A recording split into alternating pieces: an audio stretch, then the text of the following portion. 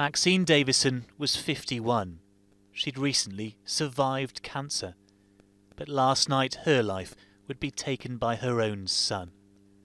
He shot her dead before robbing another mother of her young daughter. Sophie Martin was 3 years old. She'd been adopted and died alongside her dad Lee. A yellow tent tells you where, but not yet why, the victims were chosen in this suburb of Plymouth. What can explain the motives of the man you're about to see for the first time midway through his attack? Here's Jake Davison in the top left corner of this CCTV footage.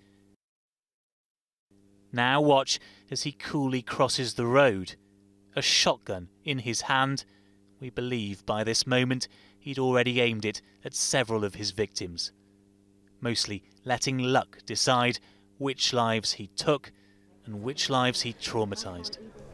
A couple of the gunshots went off and I ran opposite a pub and the owner came out and he shouted at me. He just went, get in here now. And so I forward rolled into the pub and I literally clung underneath one of the pool tables, hung on for dear life, and I froze. He locked the door and he closed the windows.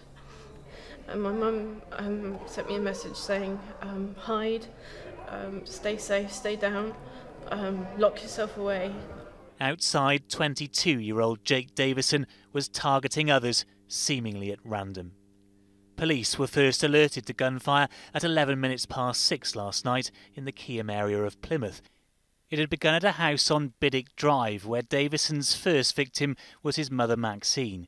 He then left the house and took his gun onto the street, where his second victim would be his youngest, killing Sophie and her dad Lee.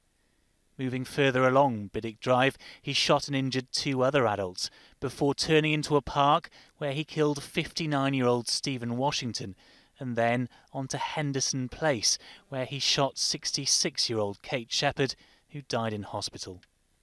The 6th life taken was Davison's own. 12 minutes after police were first called, his killing here was over. Officers didn't have to fire a single shot. He'd turned his gun on himself. Today, police were left investigating the worst shooting in Britain since 2010. We believe we have an incident that is domestically related, that has spilled into the street and seen several people within Plymouth losing their lives in an extraordinarily tragic circumstance. Do you know if the gunman had a licence for his weapon? We can confirm that Mr Davison is a firearms licence holder. I'm unable to confirm whether that was the firearm that was used. But tonight it's emerged that licence was taken off Davison last September after he was accused of assault. The police watchdog's now investigating why officers gave his shotgun back just last month. You know, love is for the young.